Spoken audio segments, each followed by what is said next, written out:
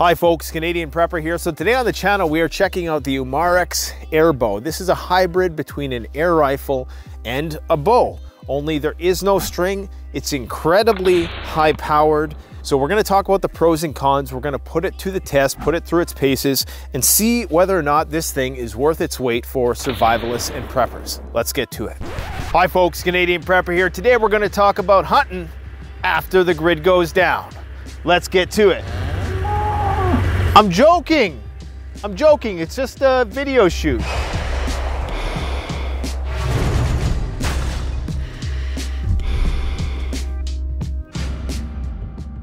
So I often get comments on the channel, Nate, why don't you show any firearms on the channel? Well, if you've been on YouTube for a while, you probably know the reason why. It's unfortunately frowned upon, but rest assured, us Canadians are fairly well armed. In fact, we're a lot more well armed than a lot of people think. But I love showing off novelty weapons like specialized crossbows that I've shown on the channel before, like the Cobra, Adder, or the Twin Strike crossbow that we showed off a few months ago. That is a high-powered double barrel crossbow, never been done before, amazing weapon. This is very cool. These are starting to become a lot more popular because of the fact that you get all the benefits of a crossbow in a rifle type platform. Now this is the Umarex Airbow. This retails, I believe, between $500 and $700. That's going to vary with Canadian and US dollars. I've seen this down to 500 Canadian, and I've seen it as high as 800 Canadian. So it just depends on where you get it right now with all the supply chain disruptions and all that. I'm not going to post links to where you can get it. You can just Google it online. This is not a paid review. So I should explain first what an airbow is. So there's a compressed air tank on board here. That's this tube, and it stores enough air to take about 25 to 30 shots. Now, there's a pressure gauge on the bottom here. After you first charge this thing up to full pressure, that's when you're gonna get the fastest shots. This thing peaks out at about 480 feet per second.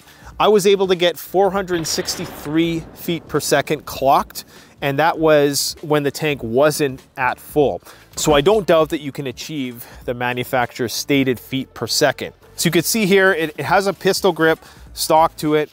It's a very streamlined finish, nothing fancy. It's got the padded buttstock on the end there. There's a chrome bolt that you use to charge it, and you get a 4x32 Axiom scope. And there are some Picatinny rails if you want to mount some other accessories on there, like a quiver or a flashlight or something like that.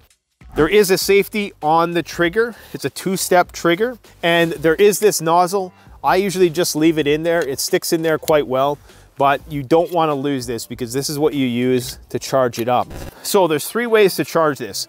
You can use the hand pump, which is going to be very laborious. To fill this tank with the hand pump that Umarex sells is going to take about 1,000 pumps, okay? So that's something though, if you're a prepper, survivalist, and you're thinking long-term about something like this, you definitely would want to go with the hand pump just because of the potential for the air compressor to break down. Now you can also use a compressed air in an oxygen tank, or you can use a fancy 3,600 to 4,500 PSI air compressor. Umarex sells their own air compressors, but there are a variety that you can get on Amazon. They're gonna range in price from about $500 to $1,000. So it's very important that if you are going to get something like this, that you're mindful of the fact that there are only three ways to charge it. As far as prepping goes, the most reliable one of those is gonna be the hand pump, in spite of the fact that it takes 1,000 pumps. Now, if you do the math, you're getting 25 to 30 high-powered shots per full charge. If it takes you 1,000 pumps to fill it, that means that for every shot you're taking, you're gonna be exhibiting about 30 pumps. Now, if it's the post-apocalypse and you got nothing better to do, 1,000 pumps is probably not gonna be a big deal. In fact, I'm sure a lot of people could use the exercise. So how it works, in case you're wondering, is there's a tube at the end, and you put these proprietary arrows onto that tube, just like so, and then you charge it with that bolt, then you take your shot. Well, let's first talk about the benefits. So the benefits of something like this is that it's going to be relatively quiet for the amount of power it outputs. So you're able to take anything that a large bore rifle could take with the sound of, I'd say, like a 22. It's a bit of a duller sound, so I don't think it's going to travel as far. In terms of the actual sound in decibels, I don't have an exact read on that, but I would say it's somewhat equivalent to a 22 when it's fully charged. So if you're talking about stealth hunting for large game, a crossbow or even a compound bow is still going to be quieter, but it's not going to be as accurate. This thing is damn near accurate as a rifle out to, I would say, 50, 70 yards. Of course, you have the possibility for reusable ammunition, but because this thing is so high powered, there's a good chance it's going right through anything you shoot. So it might be a challenge for you to actually find the arrow. This thing was going through my crossbow discharge target like it was nothing. So I do think that you're probably going to need a lot of ammo for something like this. The maneuverability is that of a rifle, so you don't have the big clunky crossbow to carry around. A lot of people like the reverse compound crossbows because with those you can get up to speeds of 420 to 450 feet per second, something equivalent to this, with the downside, of course, of the weight. This only weighs about 6 pounds, so it's relatively lightweight. Now that's not factoring in the quiver, any other accessories, how many arrows you want to carry. In theory, like I said, the arrows are reusable if you can find them. One of the other benefits is, unlike a crossbow or a bow, a compound bow in particular, there are less moving parts. So I'm not so much worried about this ever failing me, at least for a long time. The problem is, a lot of the moving components, a lot of the things that could break are simply offloaded to the devices you use to charge this with. So your air compressor could easily break down. It's a very intricate machine. Your hand pump could break down beyond repair. So for long-term Mad Max, you would have to ensure that you had a way to charge this. Otherwise, it's just a big paperweight. On the same token, if you look at a crossbow or a compound bow, good luck manufacturing a compound crossbow string in the field from scratch. A recurve bow or a recurve crossbow is another story. You could easily engineer a crossbow or bowstring, and we'll do a video on that in the future to show you how. But that's one of the first drawbacks. The next drawback is the proprietary arrows. You can only use arrows in this that are made by the Umarex company. It's very important that you understand these two things. If you get a gun like this, you're going to need the air compressor, which is special. It's going to be an extra 500 bucks. And you're going to have these special arrows that work with this, because the arrows that go in here are hollowed out. They're 250 grain for the actual shaft of the arrow, and then the field tip point is about 100 grains. Then you have to add on your 100 to 150 grain broadhead, so it's about 350 grains altogether. And you cannot engineer those, okay? So once you run out of those special arrows, good luck doing that with this. So what that means is there's going to be a very high upfront investment for something like this. You're going to need those special arrows. You're going to need those special ways to charge it. The other downside is, because this is a pressurized tank, that means that the most powerful shots you're going to get are when the tank is full, and it's progressively going to go downwards in terms of the power that it releases. So that means that if you get 30 shots in a tank, the first 10 shots are going to be your most powerful. The next 10 shots are going to be less powerful. The last 10 shots are going to be really lacking in power. From what I've seen, up to about 20 shots or so, you're still getting about 300 feet per second. So you're still going to be able to take large game, but that's something to be mindful of, is that may also mess with your accuracy and your sighting in of the rifle. Now, there is a 4-way horizontal reticle inside the scope, so you are able to gauge distance quite well with this thing. It's really accurate once you get it dialed in, and there's almost no recoil whatsoever. So that's another benefit over a large bore rifle. So what you're getting here is a large bore rifle without the kick, without the sound. It's also lighter weight, but it feels like a really durable build. Like, this feels like a rifle should feel. So I'm not at all worried about the construction quality of something like this. I think the gun in and of itself, I'm not at all worried about it breaking down. The only other potential downside is this right here. This is the tube that you slide the arrows into. And this is not stationary.